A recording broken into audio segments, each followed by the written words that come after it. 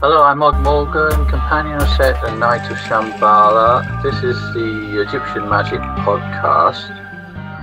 For this episode, doing something slightly different, which is to talk to or allow to talk someone called William Morton, also known as Broderick Wallace, who's a friend of mine and also a companion of Set.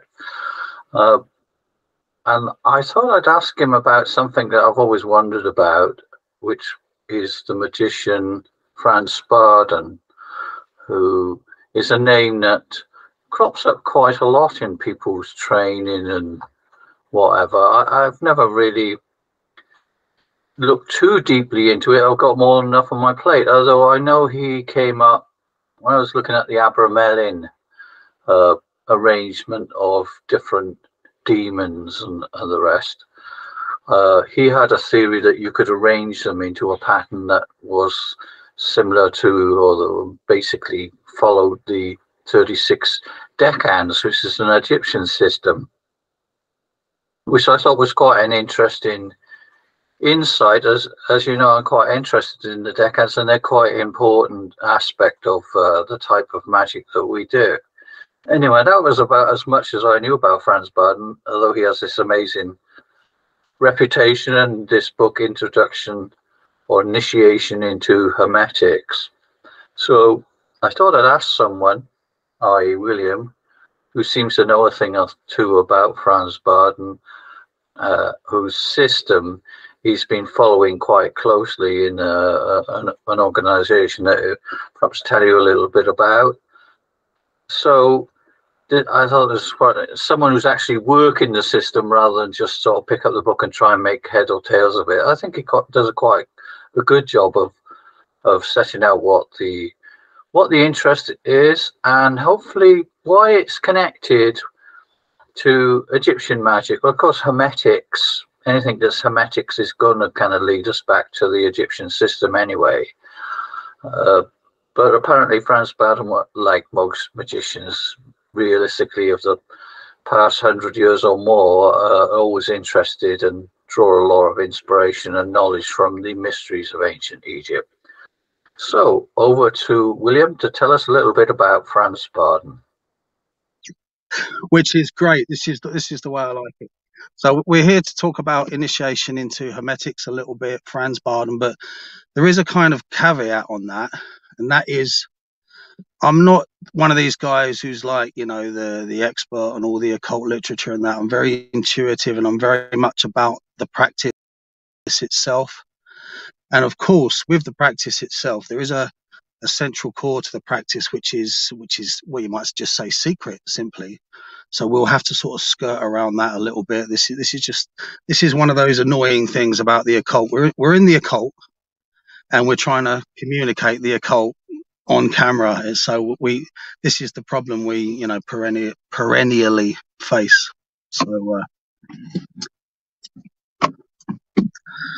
I have the manual with me, Initiation into Hermetics, and of course there is a massive crossover with ancient Egypt between us. So I've actually marked off a couple of little quotes in the book that do concern Egypt, and I guess I'll just well, where would you like to start, Mog? And thank you very much. Okay, so Franz Bardon, accessing the memory banks, born 1909, died 1958 in a fascist prison, I guess you might say. He spent 3.5 years. Yeah, he spent 3.5 years in a concentration camp, Nazi concentration camp as well. So it's unfortunately it is littered with sorrow. His story, it's a very, very heartbreaking story, and I must admit, it's one of those funny things. Obviously, being a member of Seshen, and of course the companions of Set as well, but being within Seshen, it's a funny thing. We don't talk about Franz Bardon that much. I think it's a funny twist of fate, because that's perhaps the way he would like it to be, because he doesn't talk about himself much in his work. He's like almost as if he could sense the end coming, and he knew he had to, get this out of him. This very practical training regime. So it's all about the work, really. It's all about engaging in the practice. So the practice itself, it's basically there's two of you now on the screen. It's basically a meditation program. I did write a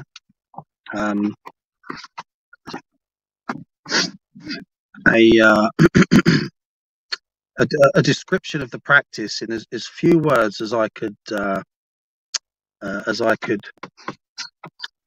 muster. A magical and mystical training program of self-deification in service to divine providence. And it sounds very lofty, of course it does. So as you can imagine,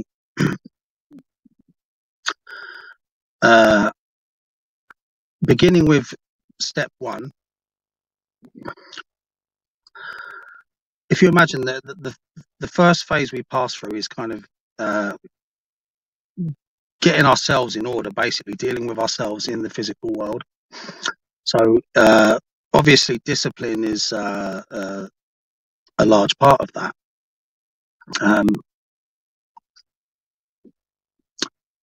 And where the rubber meets the road is in organizing your life in order to facilitate ideally two 1-hour meditation sessions per day. Or sometimes, because life's difficult, I might end up doing the whole thing in the evening. So basically you're making a massive sacrifice of your free time, and unfortunately you miss out on a lot of reading time. Might be tricky if you're in a relationship as well, all this kind of thing. So it is a very solitary thing, whereby you undergo these series of structured meditations in order to develop the I was going to say the inner psychic capacities, but it is kind of structured whereby we have the physical training, the psychic training, and the mental training. But before all this begins, there is a theory section, which is a kind of way of describing the universe, whereby we have, if you imagine, we have the Akasha at the top, which is the fifth, if you like, and this gives birth to the elements in turn. And of course, the elements are not to be confused with the actual elements of, fire, water, air, earth. Although they do bear a similarity, they are spiritual. Spiritual. They are the forces of reality, if you like. They are the constituent parts. So as you progress in your meditations, you're gradually building up towards being able to perceive and harness these forces. But really it begins with I'm afraid that I can only think of a vulgar term, and that is sorting your shit out, really. Yeah. So if I take myself back to the first exercise in the book, which is to completely observe your thought process and your mind and remain outside of it, and yet somehow record it. So it's basically like a memory exercise. And of course, memory does tie into the magical capacity, the skill in perhaps retrieving or imprinting an image within the mental forces, if you like. So we go from watching thoughts, then we move on to or watching and recording the train of thoughts as the mind naturally is. And as this process, as you engage in this process, you notice that the thoughts begin to slow down and become more less chaotic, if you like. So already you're feeling those changing processes within your psyche. You're becoming more clear-headed, more precise, if you like. So we move from that exercise to holding one image or concept in the mind to the exclusion of all else. So we become very directed and one-pointed. Of course, this also, bringing up the word Heka, this is a way of conjuring up an image within the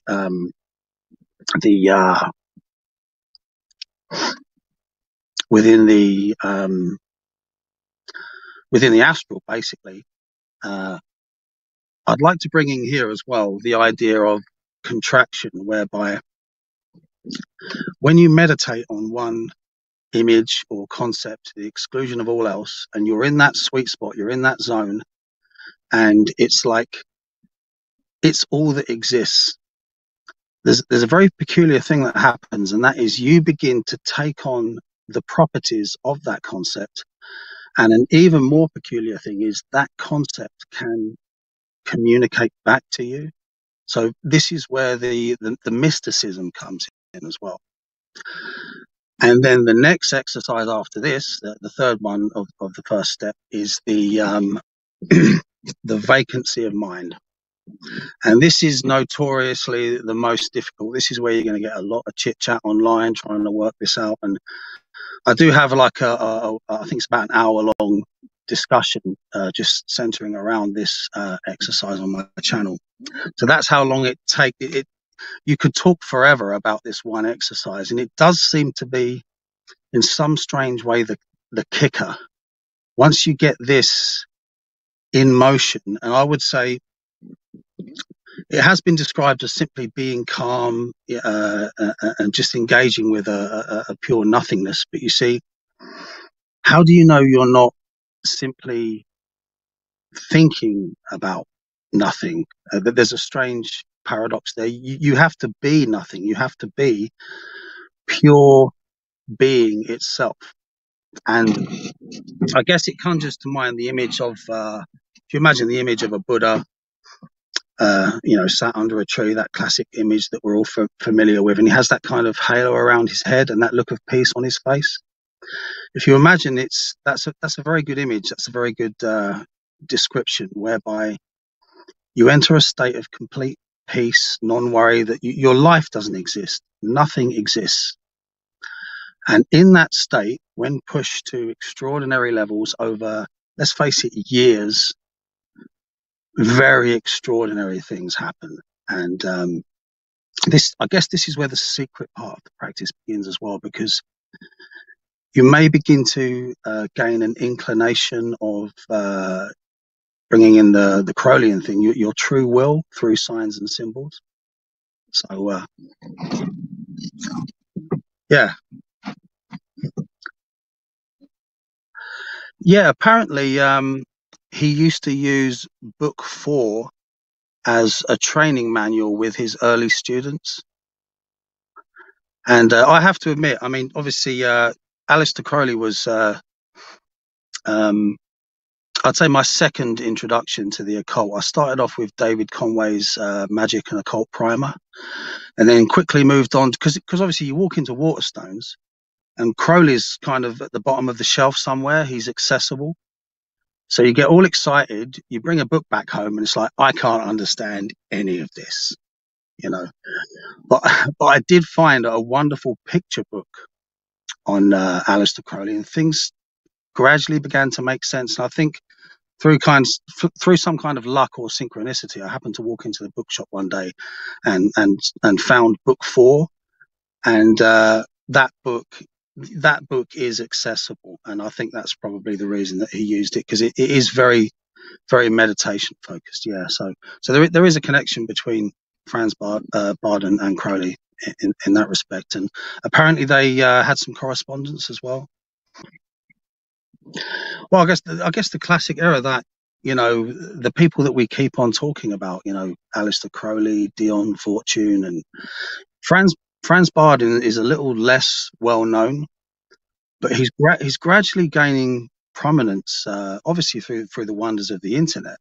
these days. His name is more videos are appearing all the time. More schools are emerging, and I suppose getting to the point with Franz Bardon, if we take, and this is, I think this is erroneous anyway, making this very hard line distinction between the magician and the sorcerer.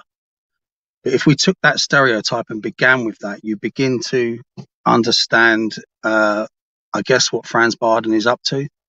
Because if you followed all the instructions in Initiation into Hermetics, and of course I am somewhere within that book, so I wouldn't talk about the next two books after, because I don't have any experience in that respect. And that is where, obviously, being a member of the Companions of Set, the Morgan Witches, comes in.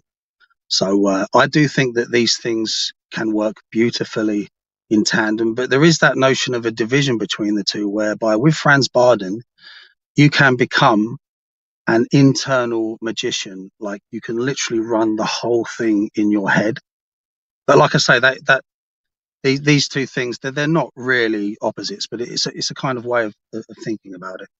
Not needing the tools, although the tools do come in apparently on the second book.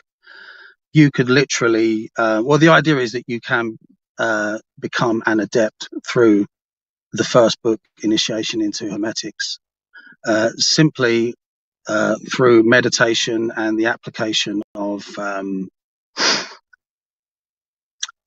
See, this is where another really big concept comes in, and that's morality. There is a process that you go through called the soul mirrors, and I actually constructed my own soul mirror book here. And you can see that one side is black. They're kind of opposite. It's a whole opposite black and white thing going on. So we have the dark soul mirror, and we have the light soul mirror. And in the middle, you might not be able to see this on camera, but there actually is some silver sort of sellotaped paper in the middle to actually form a mirror between the two parts of the book. So the idea is that you diligently work on and record, because obviously writing is very important, and this would tie into the Book of Shadows as well. This is a very, I suppose we'll get onto that in a moment, but basically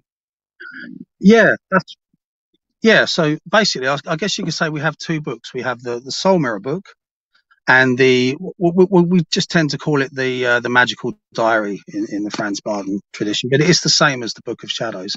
So you have these two things running in tandem. So with the soul mirrors, you're going to be really honest about what a bastard you really are. You're going to write down all the bad things, all the bad things you think, all the bad things you do. And this is where you can see, obviously, Franz Bardon, although it's universal, there is a very strong Christian current running through it. So there is that kind of whipping yourself kind of aspect to the practice. But obviously, to balance that out, you will also write down everything that you're good at, and you will assign all of these good and bad qualities to the four elements. So, for instance, if you're sort of arrogantly talkative and always want to be the center of the party or whatever, you put that under the fire element. Or if you're very obviously, it's a bit like astrology. We are all of these things, but you're going to find the specific areas in your life, say for instance with the water element, where you might be retractive, overly emotional, you might take offense to things too easily. So obviously, I mean, this is a key aspect of where the meditation comes in, because the more meditation you do, the more balanced in terms of the elements your personality will become. So you'll know when you meet a true Bardonist, because you won't be able to offend him, basically. So coming on to the Book of Shadows, the Magical Diary, what I find is this, being artistically inclined myself as well, it will be filled with pictures as well as words. It's as if you're writing the story of your rise, good points and the bad points. recording your meditations, recording the phase of the moon also. The phases of the moon are not detailed in initiation into Hermetics, but I've found them to be extremely powerful. So, for instance, if the moon is in your opposite sign, you may feel stressed and agitated, or especially on a full moon, you can be sitting there in a full moon and your practice is just humming. Dark moon, it might be a little bit more difficult. So you're recording all of these details, various aspects of, I guess you could say, you're writing you're writing a spell. It's a continuous spell process, but if you include pictures as well, it ties in with the notion of obviously what we would describe as Heka.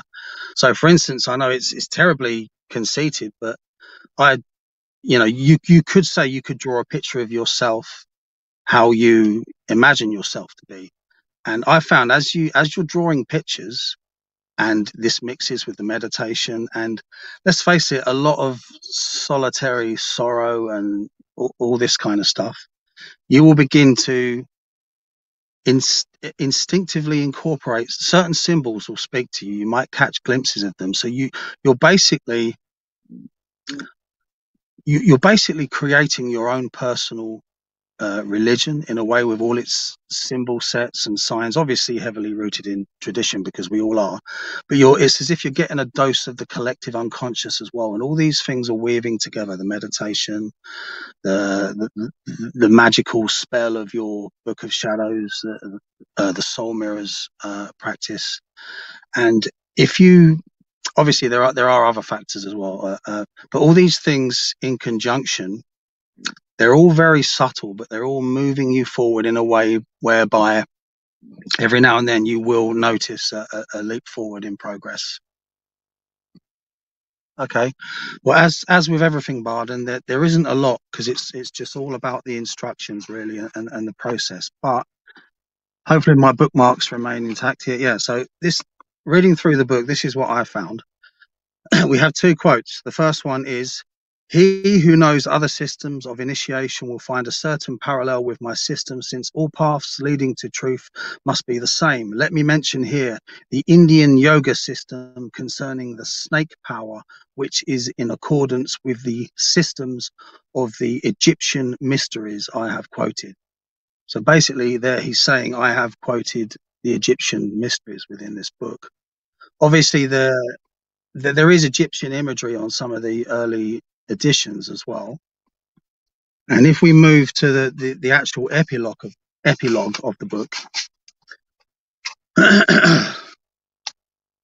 it says, this book actually is the first tarot card, the Magician, as well. It's like a literary embodiment of the first tarot card. And there is a picture. I will get onto that quote in a moment. But there is a picture near the front. This is quite an important image, where you have basically it's the tarot card of the Magician, but redesigned, if you like. Anyway, getting onto that quote. Anybody who has been reading about the tarot will know as a fact that there are 21 more cards called the Great Arcana beside the first tarot. It says tarot yard here, but it means tarot.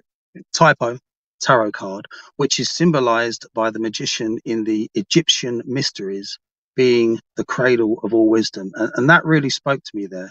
The Egyptian mysteries being the cradle of all wisdom. So he's basically saying there in one sentence that everything goes back to Egypt, really.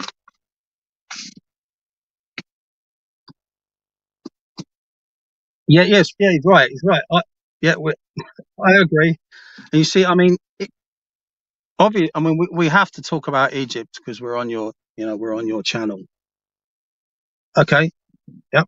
Right. So Egyptomania began when I was a little boy, coming home from school, watching the kids' television, and there was a show called It's a Mystery. And it was a new theory at the time. Basically, they covered the Orion correlation theory by Robert Bovell. The host was a guy called Neil Buchanan. You can find that on the internet. It's a Mystery is the TV show. I actually managed to find that episode the other day, which was really surreal to watch that. So they had like a kind of a model that they'd made of the three pyramids, and they had the Sphinx and obviously a black background with the stars. And this absolutely blew my mind. You imagine I'm sitting there after school eating a sandwich or something, and I'm like, they built the stars on the ground, you know? So that really captured my imagination. And then as I'm getting older, I'm becoming aware of, the Four Horsemen, Robert Bovell, John Anthony West, Robert Schoch, Graham Hancock, that whole vibe. And obviously I know you see things slightly differently, and that's all cool and everything. But I whoever you're into, there's always things you agree with, always things you disagree. I mean, there's things. I mean, like when I saw Robert Bovell on Ancient Aliens, I was like, oh man, why are you on that show? Like, when I talk about Robert Bovell, I mean, I see. Actually, I'll get to the point. So, I'm reading all these books.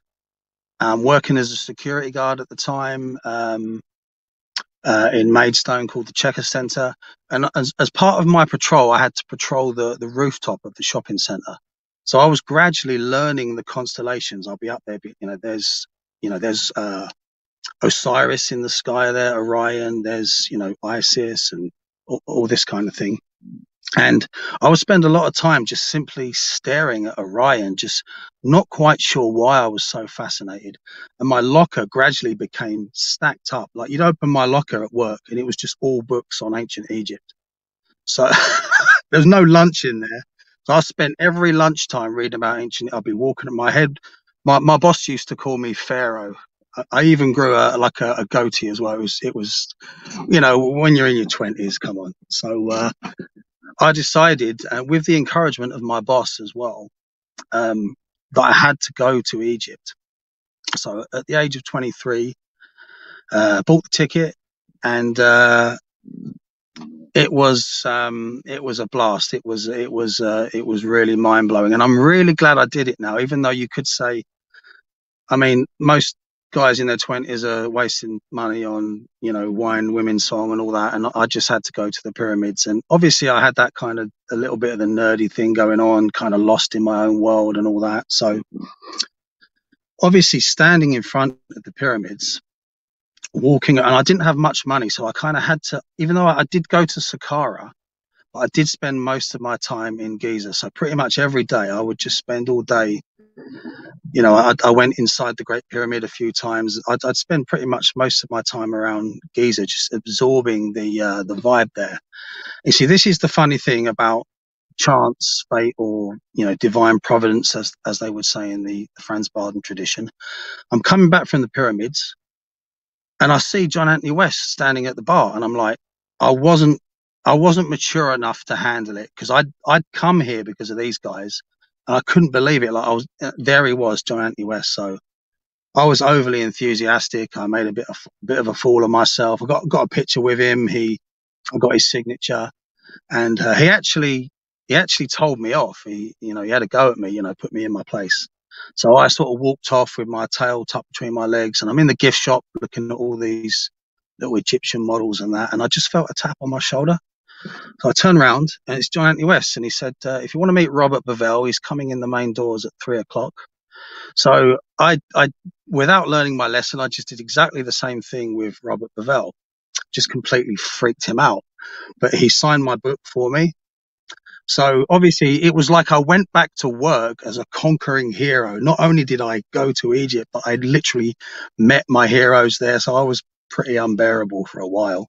So as we begin to mature, you see, those books would introduce me to characters like Giordano Bruno. They would introduce me to words like Hermetics and this kind of thing. So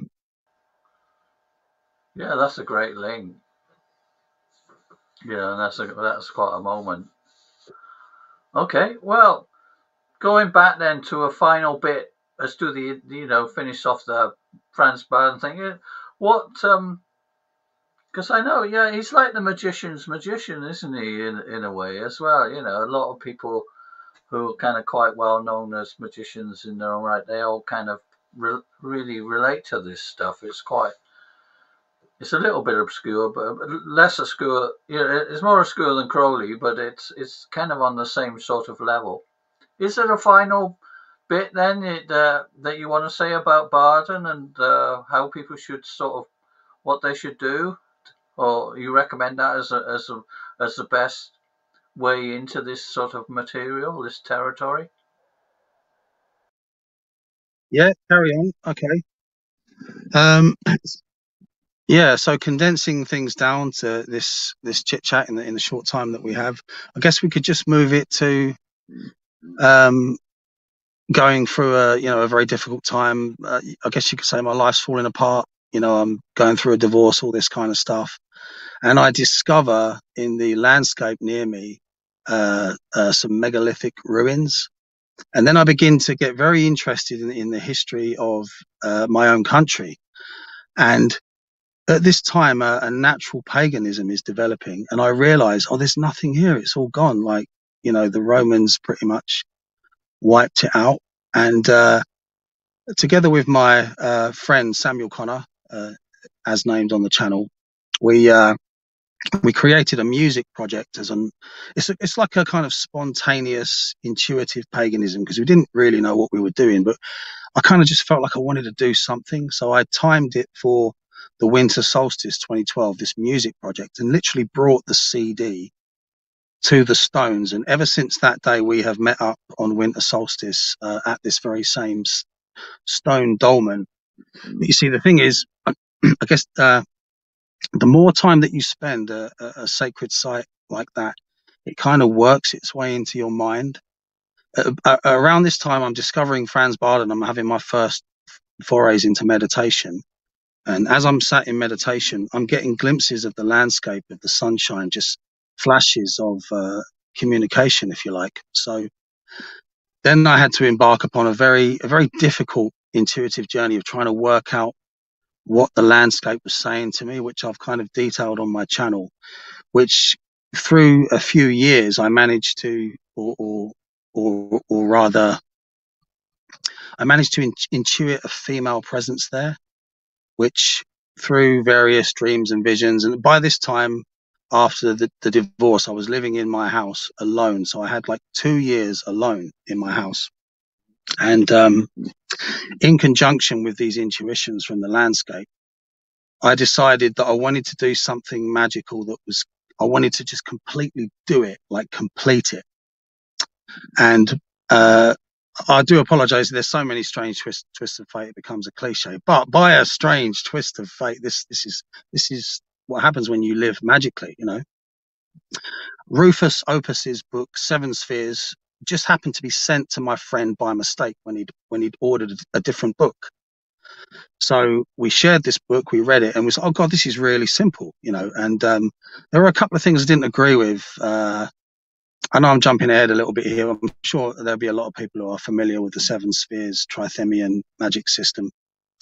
So basically, I decided that I didn't want to start at Jupiter. I was going to start from the beginning and work my way up in the order of the Kabbalah. So it was a very strange time in the house alone, whereby I would try and time it with what I perceived to be the correct moon phases to contact each of the 7 angels of the planets. So this took a whole year to do, and that was very much my my mission. I wanted to, to complete a magical project. And as you can imagine, there is a short piece of text in that book, which is the beginnings of the headless rite. So I decided, I'm going to do the whole of the headless rite. So I found Gordon White's the Chaos Protocols. So I would perform the entirety of the headless rite. And as you can imagine, for each of the 7 angels that were contacted, strange synchronicities would occur that were exactly synchronistic with the angel. But I will say that I didn't have any voice-to-voice communication. It all happened through dreams and synchronicity. My dreams became infested with presences and messages and you name it, you know. And I think stress helps us. This is an awful thing to say, but stress is actually a very powerful magical ally. When you're going through hard times, when your mind is, you know, like that, you add in magic. Obviously, this is again where initiation into Hermetics comes in, because this is a safe way to do it. So I started off by completely kind of blowing the doors off in the midst of a crisis. And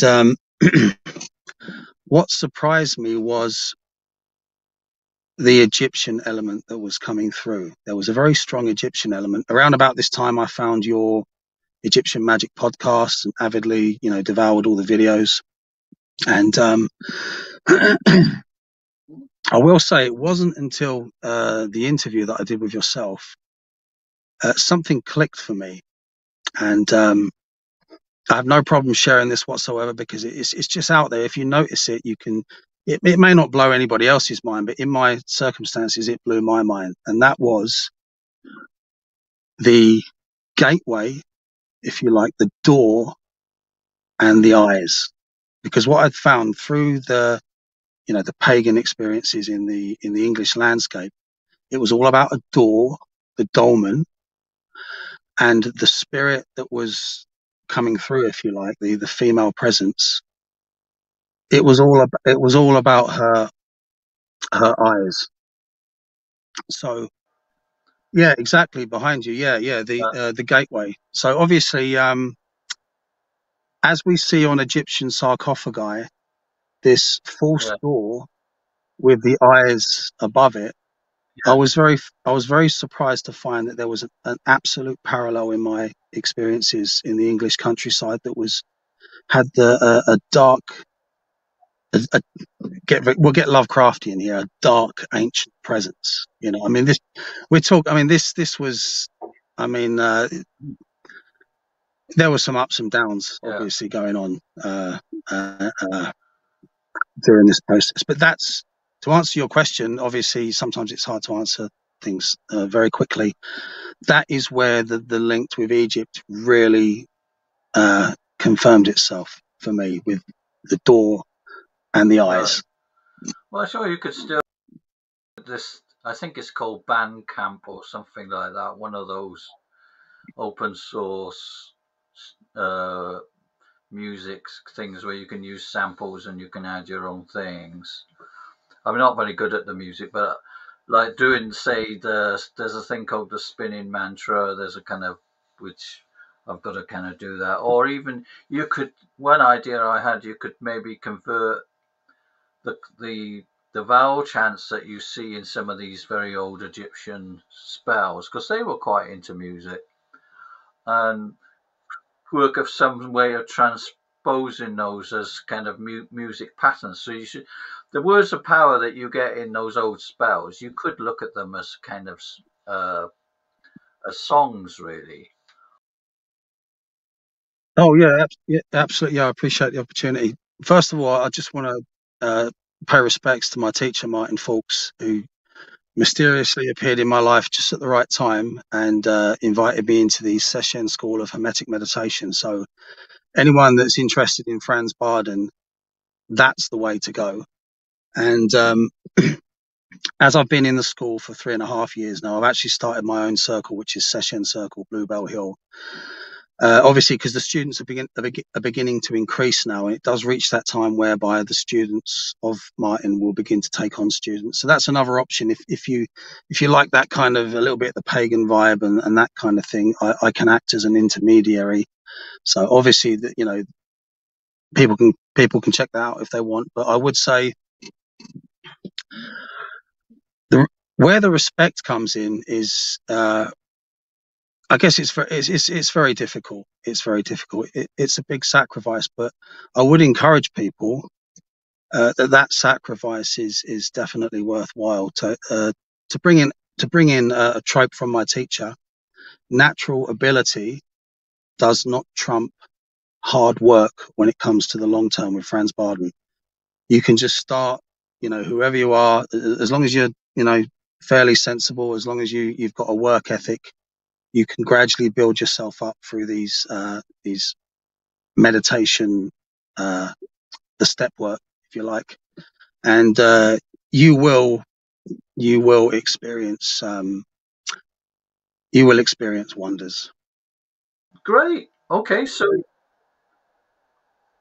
yeah, the channel's still there, so they can find you on YouTube and check out your videos first, and then leave a comment, or it's easy to make contact via those things. I find Yeah, you can do it. absolutely, yeah.